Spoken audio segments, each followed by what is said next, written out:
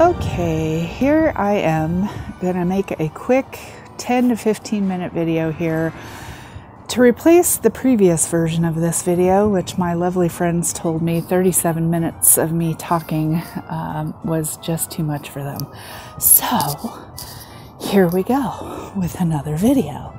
So this is my solar power system that is totally portable and that I use to power that thing right there, which is a battery hog. I have a brand new battery in there that I had installed this year, and I only get about an hour and a half of charge on it. And I like to come out here and do my work out here in our state parks here in Colorado. I like to hang out in the national forests. I did about 12,000 miles of road tripping this past year, and it's just nice to be able to have power on the road, not only for that thing, but for, you know, girly things like using a hairdryer and a flat iron so that you look presentable even though you're out and about and on the road. So I created this system mainly because of that, but it has become a really good system that I use when I'm camping, and I've helped other people who needed power while they were out and about. And then also too, you get to you know, jumpstart people's cars in dark parking lots when that's necessary. So let me first start with that solar panel. It's a 50-watt solar panel with the two MC4 type connectors. There's a positive and a negative connector on there. The power station is a Schumacher. I believe the model number is an SJ1 portable power station, 1200 amp, and you can see it has a light on there.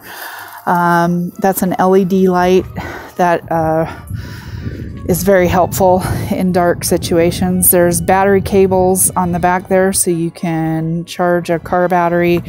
There is a air compressor on here, and if I can get this little cord out, you can see this is the how you can fill up your tires, because it also has an air compressor on here.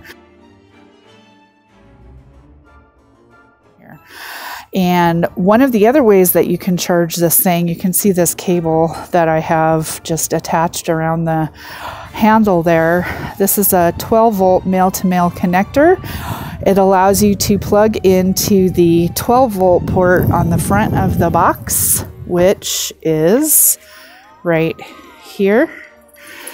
And then you put the other end of that connector in a vehicle, cigarette lighter, and you can charge it when you're driving your car. I don't like to charge it when the car is just sitting, because I don't want it draining the battery. But yeah, that's another way of charging it. So then the other way to charge it is via this little guy right here.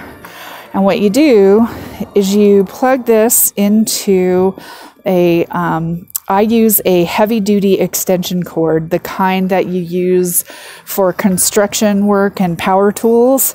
I had another extension cord on there that was a smaller, thinner one, but it got really hot, and I was worried about fire, so I didn't want to catch my house on fire, and so I changed over to a heavy-duty one, and then you just plug that heavy-duty extension cord into the wall in your house. And when you do that, when you use this method of charging, this box has a charge controller on it that engages so that you don't overcharge the AGM type battery that's in here. And because of that charge controller, it regulates the speed at which your battery charges. And so it takes about 48 hours to fully charge this thing, no matter what that number is reading at. And that number is the percentage of juice that your battery has in it currently. And right now this isn't plugged into anything, so it's telling me that we have 64% charge on the battery. And in order to get more juice in there, we obviously want to plug it in to the solar panel. So very quickly, when I bought the solar panel, I was not aware that there are various different types of connectors on a solar panel. I didn't know that when I ordered the 12-volt charging cable, that when it came, it was going to have this type of a connector on it. I don't know if you can see that. This is called an SAE connector. And that connector obviously isn't going to connect to those MC4 connectors. This cable that I bought came in a kit, and it had these other two types of connectors. So it's got the SAE on one end. This one has the battery clamps, and I believe that this is used to connect an SAE type solar panel straight to a 12-volt battery to charge it. Don't quote me on that, but I think that's what it's for. And then this one has the SAE connector with just an open 12-volt port. So that's what I had, and I didn't know how, when it arrived in the mail and I saw, oh, this is a different type of connector than the one that's on my solar panel, what am I going to do?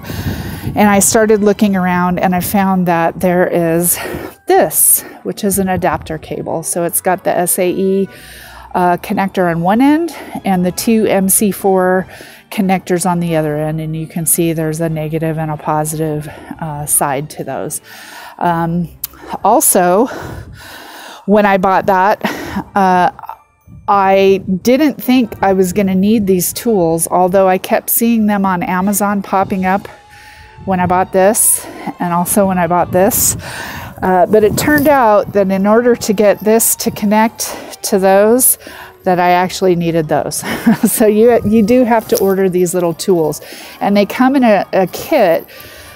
You can order them individually, but I highly recommend buying them in the kit with both of them, because I actually needed both of them to get my connectors apart, to loosen them up. So now what I'm going to do is show you how this all connects together. It's so quick and easy. It's really great.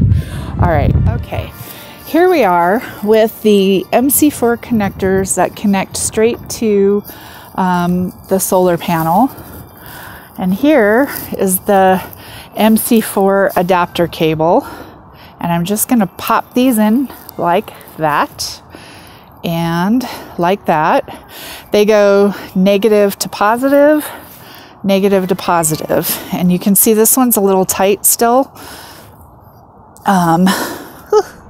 Sometimes I have a little problem getting that side together, but there it is. So those two are now connected. Now all I have to do is take the two SAE connectors and connect those to one another, like so. And now all I have to do is take this 12-volt end of the SAE adapter cable and plug it in to the 12-volt port here.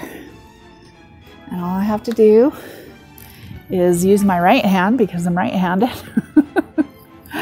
Hold on. Ooh. And get that plugged in. So now that's plugged in. And if I toss this out into the cloudy sun, just laying on the ground there. Now that's one of the things I like about these solar panels also, is that they're lightweight. That thing weighs about 1.5 pounds. It's very easy to stow in my car.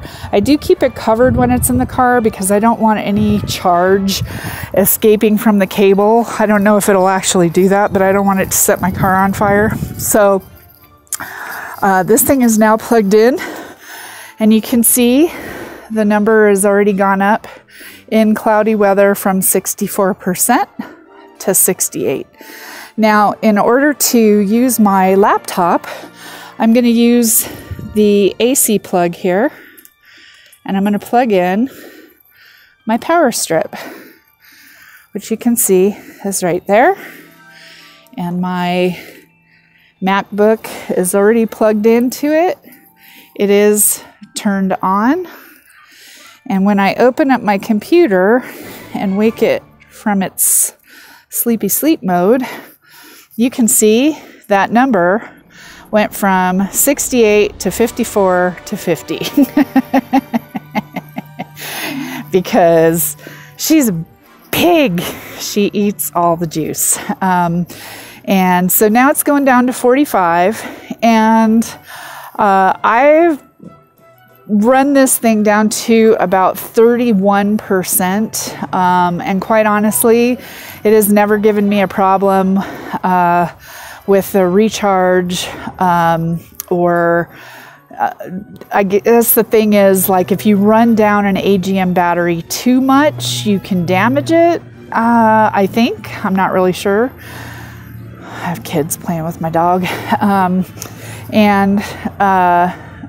If you overcharge an AGM battery, you can also do damage to it, is my understanding, which is why typically what you want is a solar charge controller to manage the amount of charge between the solar panel and the battery that you're charging. And because that 12 volt connection, the charge controller that's in the box does not engage when that 12 volt plug is being used. So there is a danger of overcharging this battery by charging it using this method. So far, that has not been a problem for me either. My 50 watt panel is never really going to pull enough juice to overcharge this thing, probably.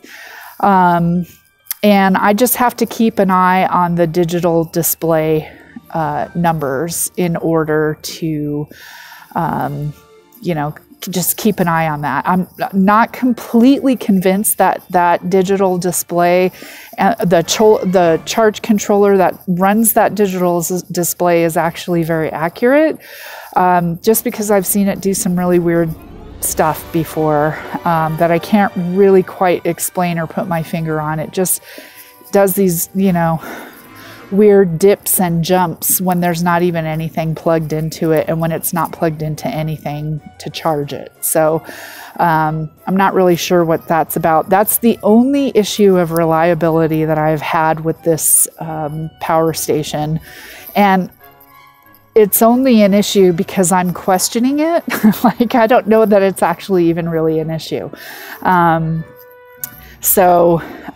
this is my system, and it's been a really great system, and it charges that thing and lets me do all kinds of other stuff when I'm out camping and on the road and need to dry my hair with a hair dryer, you know, and charge phones and tablets and, you know, jumpstart cars and fill up car tires. I have used every function and feature of this box numerous times over about the past 4 months. And what I have found is that it has been absolutely reliable for every single thing that I have used it for. And so I really like it. I love that it's portable. I'm not sure of the weight of the box itself. It's probably maybe about it's more than 10 pounds. It might be 15 pounds on the box. But you know, it's not terribly heavy, and it stows in the boot of my tiny car, which is why I needed a portable system that I could take with me, because I go car camping in that thing, and I have to have every bit of usable space available to me in that car for the things that I really need. And so, you know, I've learned how to pack light I've created a portable camp kitchen that fits in a 12-inch by 24-inch by 24-inch bag. It's a heavy-duty bag that came from Best Top. I hate to mention that name because I used to work for those bastards, but it is a great bag. It was designed for aftermarket use by my friend who still works there, and it was one of the sample bags that was given to me before I was no longer working there. So I've had it for many, many years, and it has really held up. It's a heavy-duty off-road type bag, and so now it's my portable camp kitchen, and I will make a video about that. But it fits in that car, and it fits in there right next to this thing. The solar panel stows right behind my seat, and the whole system is just portable, really dependable. You can see even in the gray cloudy skies that that charge is holding at 50%, even though my computer is plugged in and pulling a charge from the power station. So if you found this video helpful, please like and subscribe. Hit that like button, hit the subscribe button, and then hit the bell next to the subscribe button, because I'm going to be making additional videos on nomad life and how you can power all your goodies and devices, including your sewing machines, on the road. I have doggy thing happening here. As happens in the outdoors and in the wild with your vicious beasts. So yeah, I'll be making a video about how I run my embroidery sewing machine on the road using this thing as well. So have a great day, and I will see you soon. Bye.